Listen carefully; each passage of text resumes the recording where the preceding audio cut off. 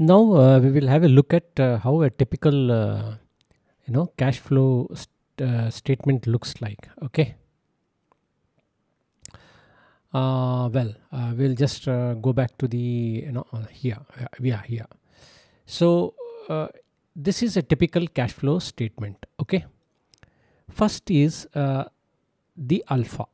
Okay. What are the cash flow from operating activities? We will see that in detail now. First, we will have something called as profit before tax.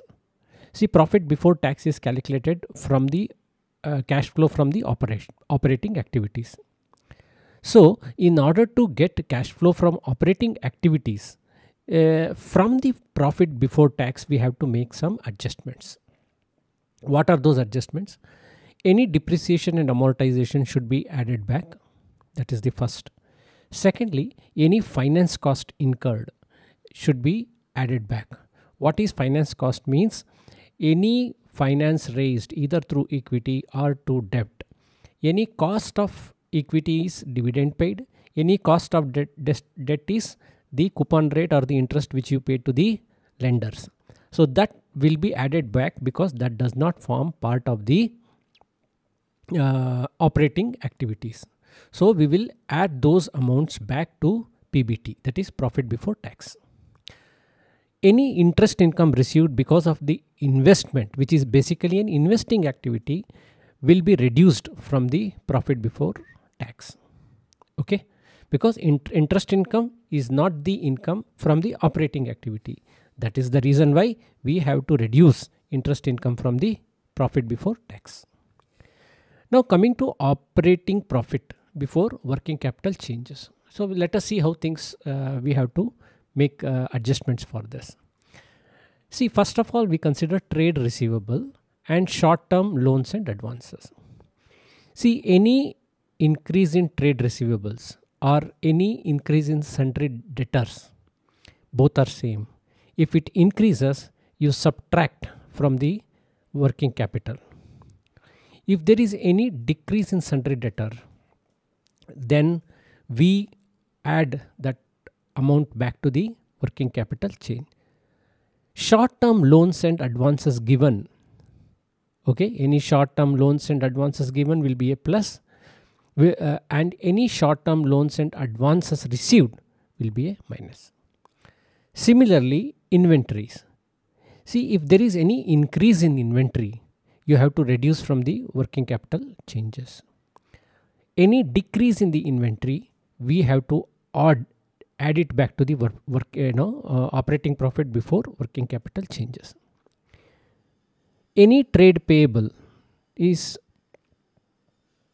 sundry creditor, right? See, whenever sundry creditor increase, it is just the opposite of what we do here. Okay, whatever I explained here, that is trade receivable. If sundry trade receivable is sundry debtor, if increase in sundry debtor, what we do? We reduce from the working capital. Any increase in trade payable, okay, we add it back. Similarly, any short-term loans and advances, what we do? We reduce. Similarly, so whatever activities which we do here, the opposite activities is done for trade payable, short-term provisions and other current liabilities, which we have to do the adjustment in the working capital changes. So sundry creditors is we have to make the payment. So any increase in sundry creditor, we have to add it to the working capital. Any decrease in sundry creditor, we have to subtract from the working capital. Okay, understood? Now, this will give you cash generated from the operations. Once it is done, you have to subtract the taxes paid, and this is going to be the net cash from the operating activities. Now coming to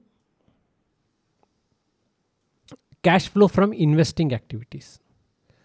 It is very simple. Any purchase or sale of fixed asset. What do? If you purchase a fixed asset, an investment is done. So if an investment is done, the that will get reduced, okay, from the investing activity. Any sale of asset, the money will come back. So that will be added back to the investing activity. Similarly, increase or decrease in non-current investment. Any increase in non-current investment is an investing activity. That means you have made the investment. So you have to reduce it from because the money has gone. So investment has been done. Any decrease in non-current investment, you have to add it back because the money has been received. Similarly, reduction or increasing long-term loans and advances. If there is a reduction in long-term loans and advances, what has happened? The money has come back to you. So the cash flow is positive. The money is come back. If there is increase in long-term loans and advances, it will get reduced from the investing activity because the cash has gone out. Any interest income is a receipt. So you add it back. So this will become net cash used in the investing activity. Now coming to cash flow in financing, any increase in long-term borrowings is a receipt. So you add. So any decrease in long-term borrowing is a expenditure. So that will subtract. Similarly, increase or decrease in short-term borrowings. Same for long-term. The same analogy is used for long-term. Increase or decrease in long-term provisions. So if you increase the long-term provisions, then it means money is retained with you. So you add. Any decrease in long-term provision, you have liquidated the money because provisions, whatever provisions has been given out. So that will be a reduction from the cash flow. Increase or decrease in deferred tax liabilities. So if the deferred tax liability increase, the cash is retained. Hence the cash inflow is there. So that's why you add. Any decrease in deferred tax liabilities, you have paid the tax. Hence the amount will get deducted because the cash has gone out. Increase or decreasing long-term provisions. Increasing long-term provisions, you add because cash inflow is there. Any decrease in long-term provisions, you deduct because the cash outflow is there. Finally, dividend paid is cash outflow. So you take it out from the financing activities. Similarly, finance cost like interest and other things you have to reduce because it is a cash outflow. So this will be the net cash from the financing activities. This is going to be the net cash generated, which is A plus B plus C. Cash and cash equivalents at the beginning period and cash and cash equivalent at the end period should be equal to the net cash generated.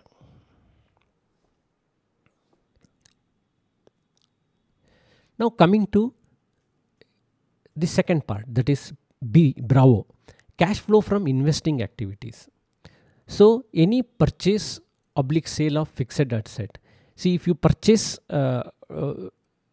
any asset, what happens? As we have discussed from, the cash will reduce. Okay.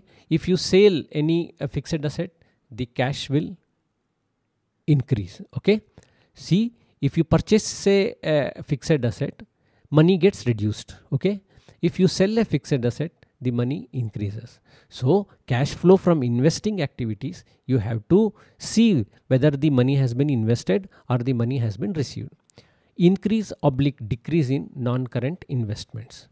See, if there is an increase in non-current investment, it is a financial activity and you add it back. If there is any decrease in non-current investments, that means the money has been plowed back, you have received it. Reduction / increasing long-term loans and advances. If there is any reduction in long-term loans and advances, you add it back because that is the money which you have received. If there is any increase in long-term loans and advances, you reduce that much amount because that is the activity which has happened in the investing arena. Now interest income received, you add it back because that is the amount you have received from the investment you have made. See, net cash used in the investing activities will be subtraction or addition. Okay. So cash flow from investing activities will be, if you purchase any fixed asset, you reduce the amount from the investing activity amount. If you sell, you add. If the non-current investment increase, it means you have used the cash, so it will be a investing activity, so money has reduced. However, if the current non-current investment decrease, you add it back because that is the money which has been received back. Similarly, if the long-term loans and advance reduce, means the money has been received back, and if the long-term loans increase, it means the money has been utilized, and that you will subtract. And interest income you have to add because that is the income you are receiving from all the investing activities which you have carried out in the previous year. Okay, so that is the net cash used in investing activities will be here. Next, coming to Charlie, cash flow from financing activities. Financing means loan taking, loan redemption and all that. Any increase in long-term borrowings is the money received, so you add that. Any decrease in long-term borrowing means you have utilized the money to decrease your liability, so you will reduce that. Any increase / decrease in short-term borrowings, those are the analysis will be the same. If the short-term borrowing increase means money has been received, so you add it. Any decrease in short-term borrowing means the money has been given back, so the liability will decrease through the financing activity. Similarly, increase / decrease in long-term provisions. Any long-term provisions made, any increase in long-term provisions made will be a minus, and any decrease in long-term provisions will be a plus. Similarly, increase / decrease in deferred tax liability. So if the deferred tax liability increases, it is a plus, whereas if the deferred tax liability decreases, you have to subtract from the financing activity. Similarly, you have to do the analysis as per the long-term provisions also. Whatever the dividend paid has to be reduced because it is a financing activity. So whatever the finance cost, that is interest paid for bonds, interest paid for the loan taken from the bank, it will all form part of the financing activity. So that amount you have to reduce.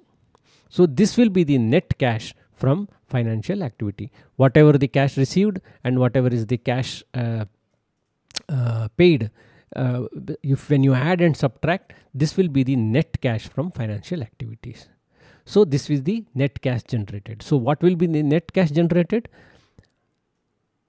Cash flow from operating activity plus cash flow from investing activity plus cash flow from financing activity will all come together to form the net cash generation. So this is a typical cash flow statement analysis.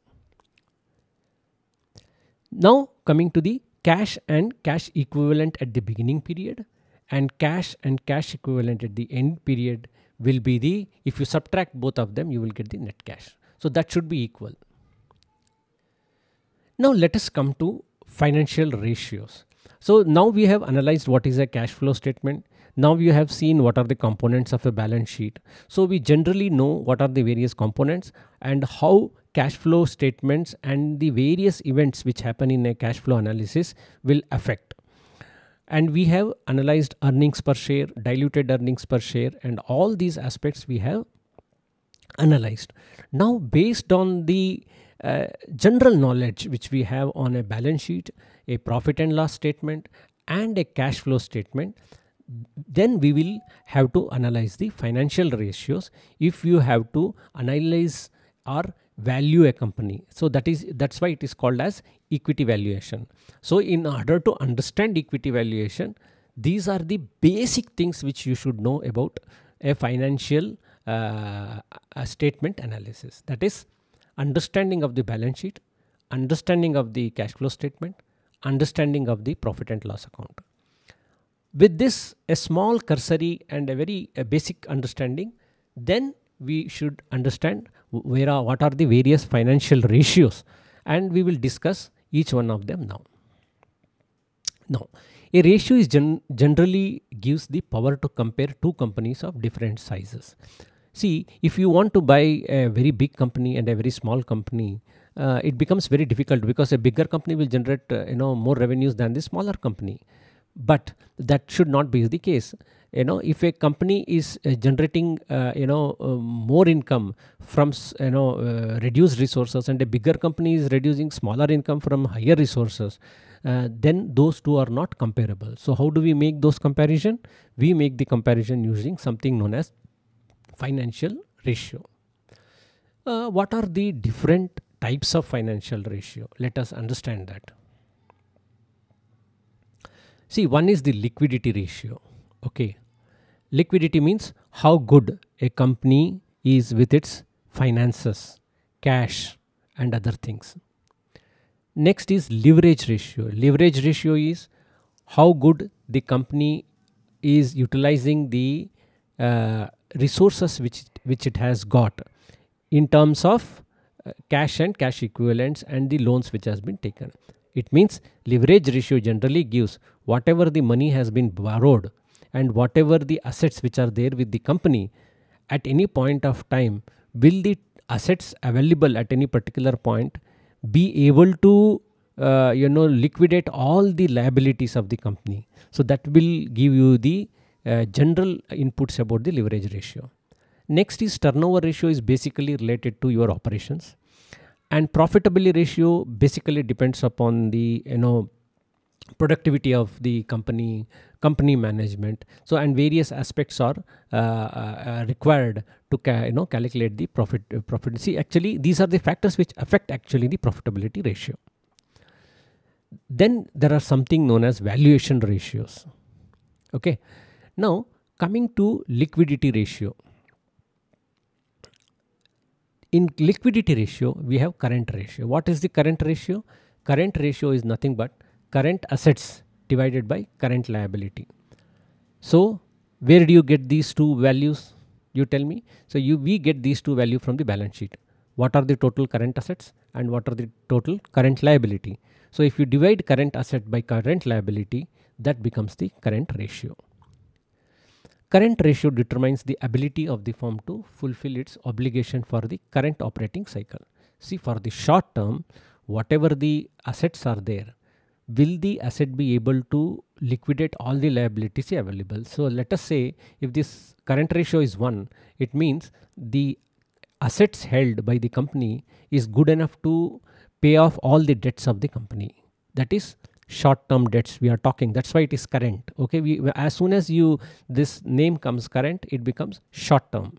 Okay, now if the value is greater than 1, it means assets are more than the liability. So company is quite comfortable with the short term assets which will be able to liquidate the short term liability, and still some amount will be left with the company. So if the current ratio is greater than 1, the company is quite comfortable.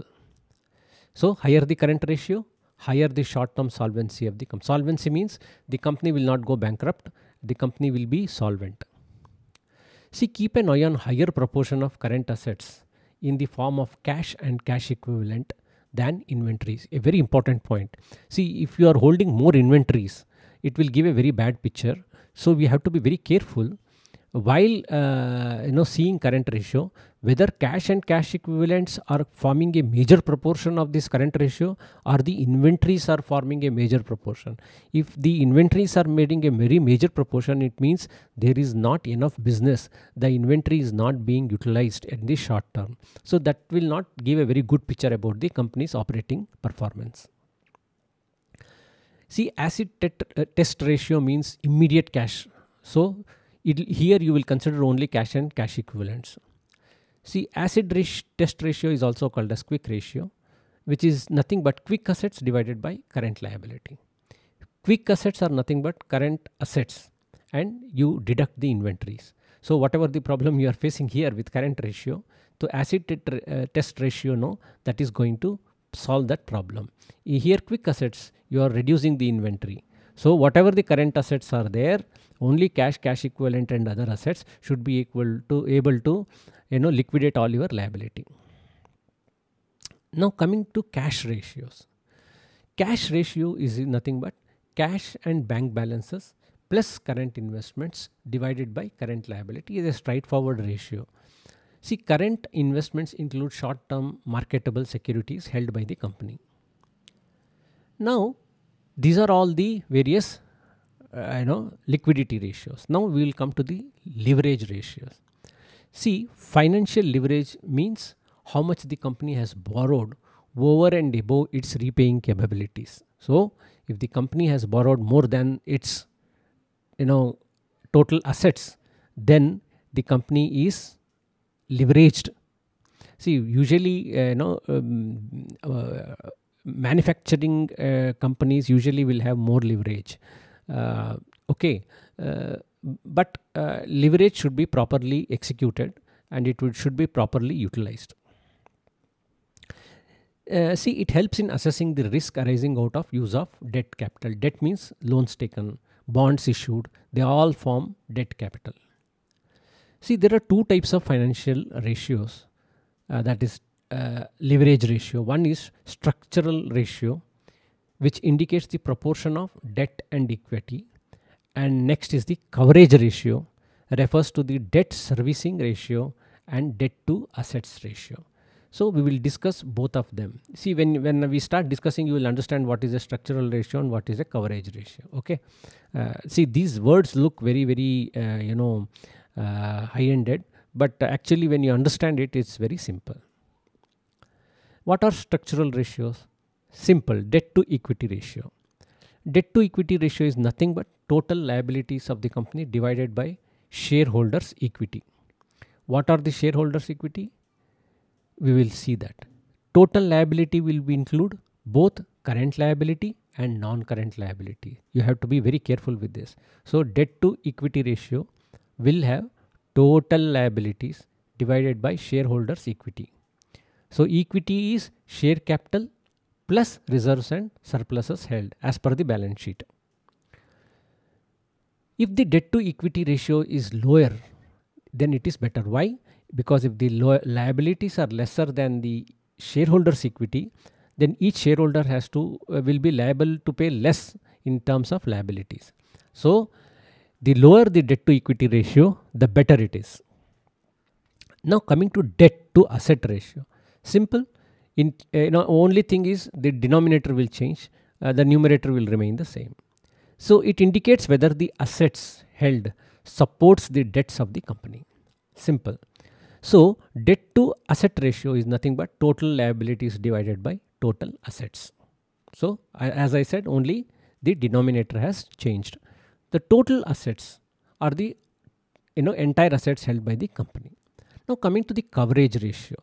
This is we have to go a little bit detail into this. See, interest coverage ratio.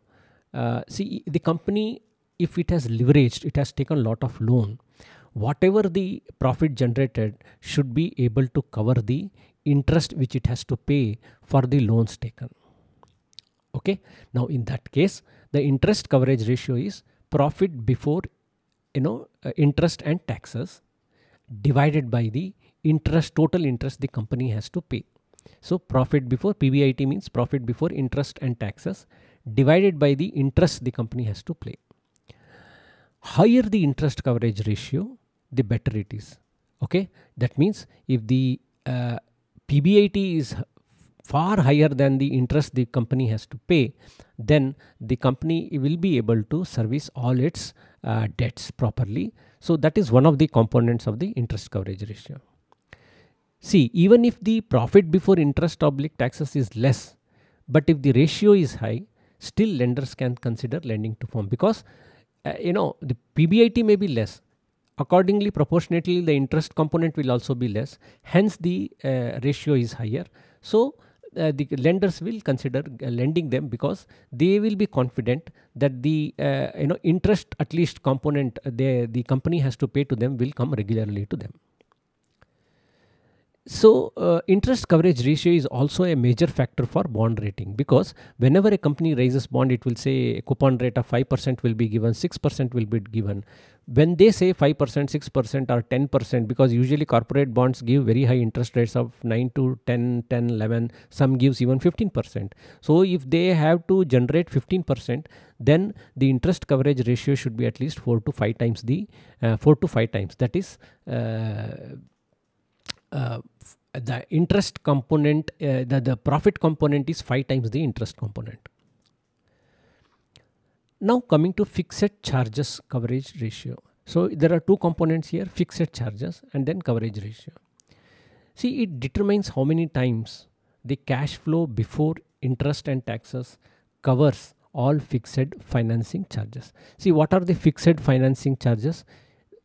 Dividends to be paid, okay, interest to be paid, bond coupon rates to be paid. They all form under financing. So fixed charges coverage ratio is nothing but PBIT plus depreciation and amortization, which is a non-cash expense, divided by C. What is C? We will see C is equal to A plus B. What is A?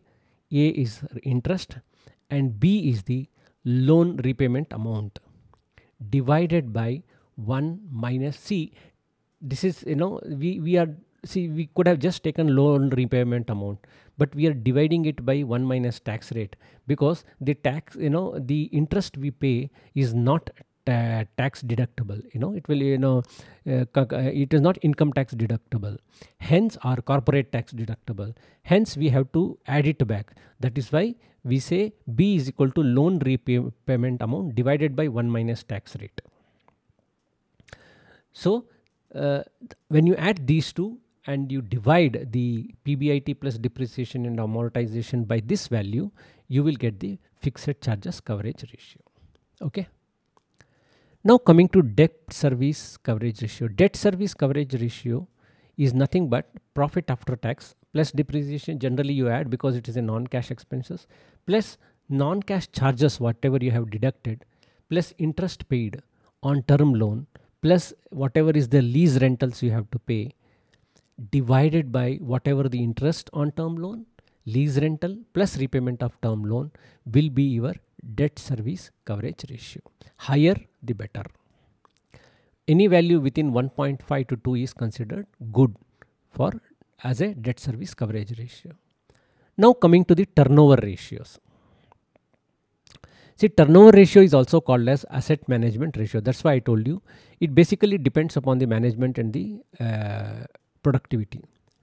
This ratio indicates how effectively and efficiently the assets are managed by the firm. Inventory turnover ratio means this ratio indicates how efficiently the inventory is moving through the firm. Whether the firm is inventory heavy or the firm is, see, if the inventory is heavy means more amount is invested in the inventory. If they are not able to rotate the inventory efficiently, inventory is actually consume more money, because you have to have inventory holding charges will be there. So the more inventory you hold, you have to spend more on inventory holding charges. So how efficiently you keep your inventory. So a lean inventory will always give the company some amount of money to be invested back so that they can generate interest. So inventory turnover ratio is a very important component. So inventory turnover ratio is nothing but revenue from operations divided by the average inventory held. What is your average inventory? Inventory at the start of the year minus inventory at the end of the year, it will be your average inventory. See, actually this ratio is not a good indication of the firm's performance, because of low inventory may be the result of lack of production and hence lack of sales or loss of sales also. See, this is, that you can always assess from the operational performance of a company, but generally they say, lesser the inventory may you can take it as that the company is not producing enough goods. Now this is very important, debtors turnover ratio. See, debtor turnover ratio is nothing but revenue from operations or net credit sales, whatever the credit sales which has been made, divided by average trade receivables. We have explained average trade receivable. What are the average trade receivable? See, higher the debtors turnover ratio, the better it is. Now coming to the average collection period.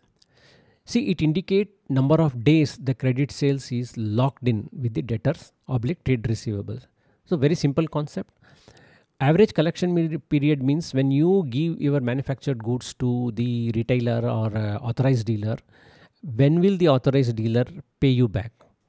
For how many days that amount is locked with the debtor or the trade receivable, That is known as average collection period. See, average collection period is average trade receivable divided by average daily credit sales.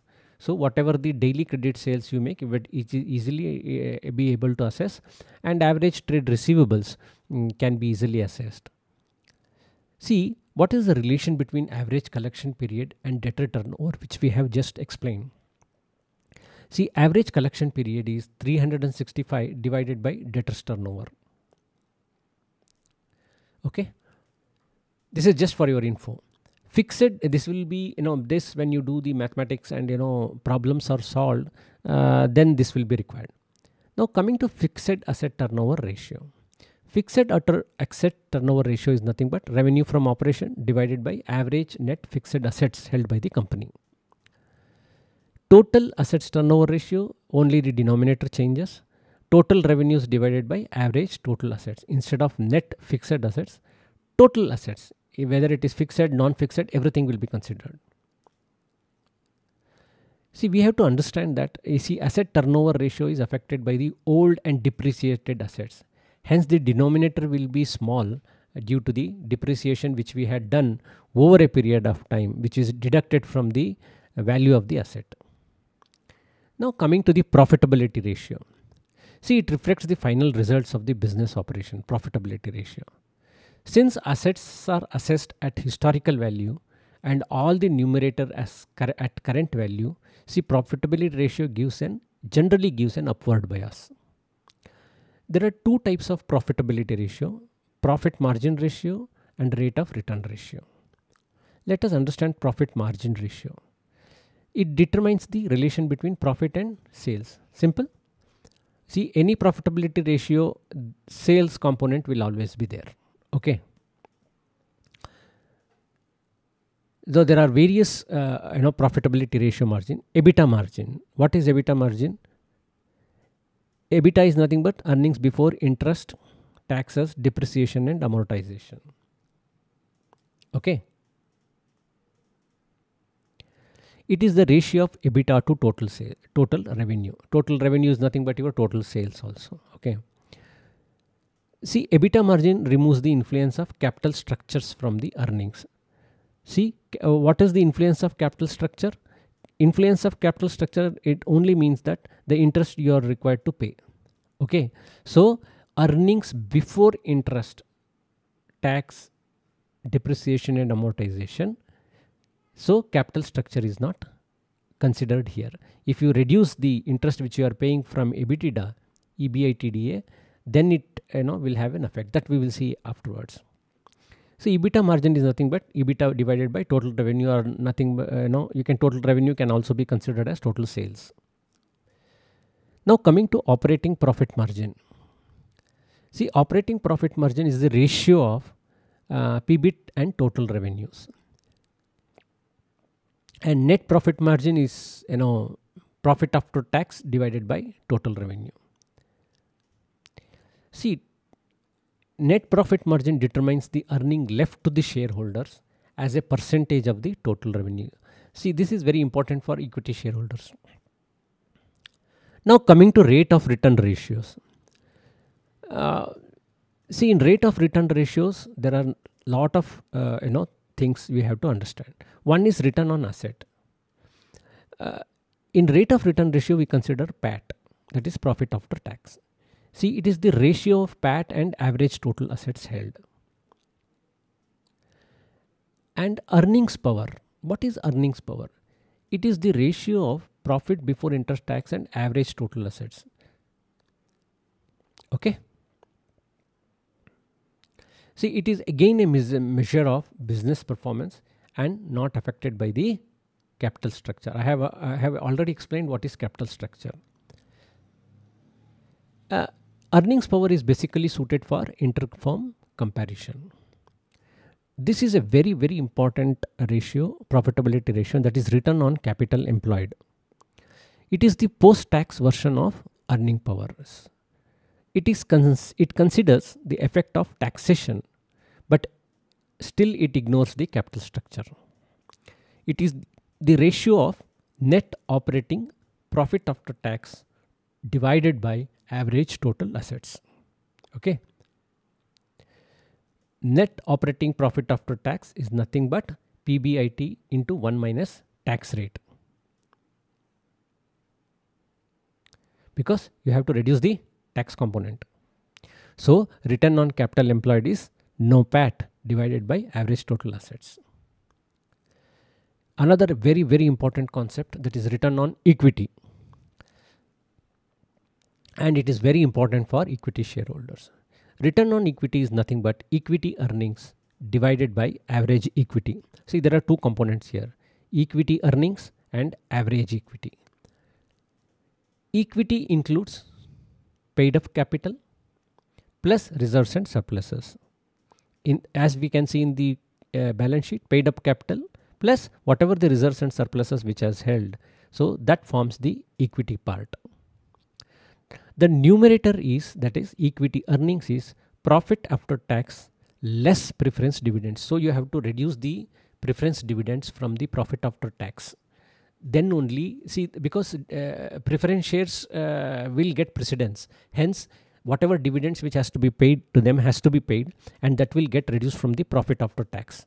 So that is the only amount which will be left for the equity shareholders.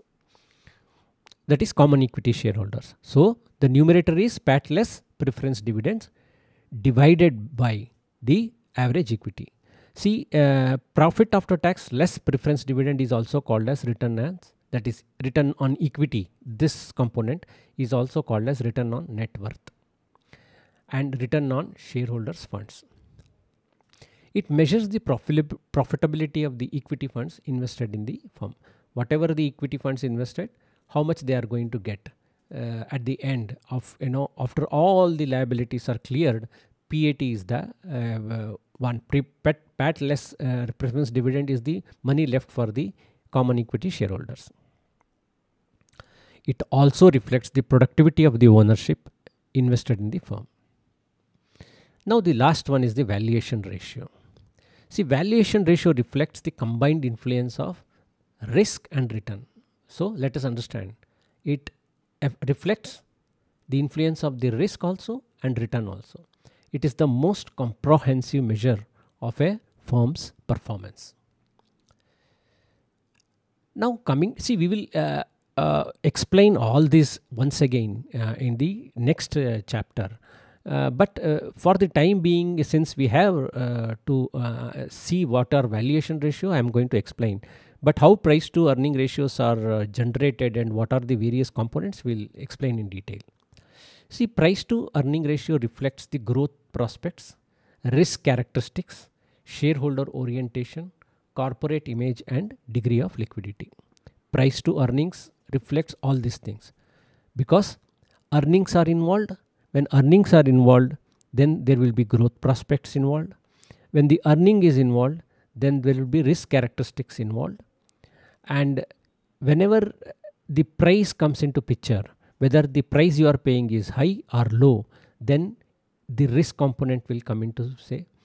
Then shareholder orientation will come into picture, because if the price to earning ratio is higher, the shareholder is ready to pay more for a rupee invested in that company. Okay. Corporate image will also come into picture, because if the price to earning ratio is high, it means the company is doing well, because the shareholder is ready to pay more price for 1 rupee invested in the company. And the degree of liquidity also. Better the company, better the risk characteristics, better the shareholder orientation, normally that company will be highly liquid. So what is P by E ratio? It is market price per share divided by earnings per share, that is EPS.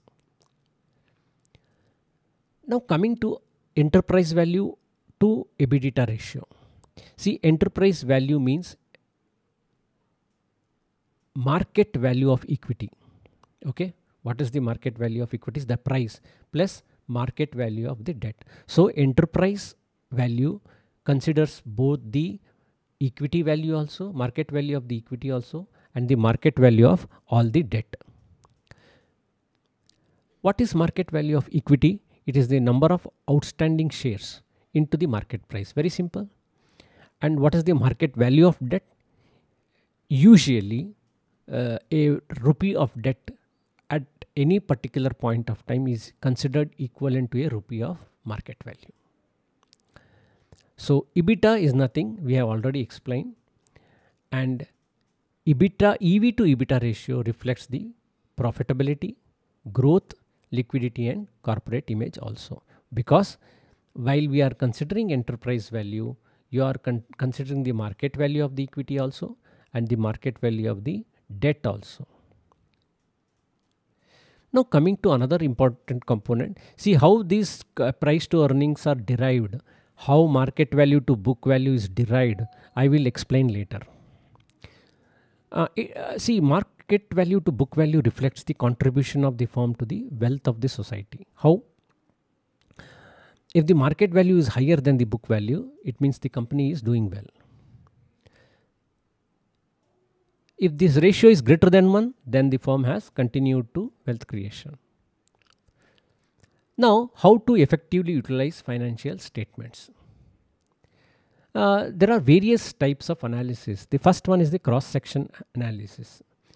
Here what we do, the industry average in all these ratios are already set. So this can be used as a benchmark to analyze a firm. And secondly, through time series analysis. Here the ratios of the firms will be compared over time, like past 5 years or past 10 years. So that is time series analysis. Common size statement is a little bit complex. What we do here is, here we compare companies using percentages rather than numbers. See, numbers, it may deceive you, but percentages will always give correct comparison between companies. Here what they do, profit and loss is expressed as a percentage of sales. Very important, because sale is the main component. So in every profit and loss is every component of the profit and loss is expressed as a percentage of sales, and balance sheet as a percentage of total assets held by the company. One more method is common base year financial statement. What they do is, here they will identify a base year, 5 years before, 10 years before. Here what they do, if we want to analyze a company for its intrinsic value, then we can select a base year, okay, 10 year before, 5 year before, and all subsequent financial statements are calculated as a percentage of that base year. It is very simple. Whatever you do here in profit and loss as a percentage of sales, here you take a base year, and every profit and loss and balance sheet is divided by the base year values, the same values. Okay, then you get a percentage. This is known as common base year financial statements. So how do you estimate the intrinsic value of a company? Let us see. There are three methods of equity valuation. One is balance sheet technique. It has got book value, liquidation value and replacement cost. And discounted cash flow model, dividend discount model, free cash flow model, and relative valuation techniques. That's what I told you. In relative valuation techniques, we have price to earning ratio, price to book ratio and price to sales ratio. So in my next lecture, we will do this valuation game, that is how to estimate the do the equity valuation using these balance sheet techniques, discounted cash flow model and relative valuation techniques. Thank you very much.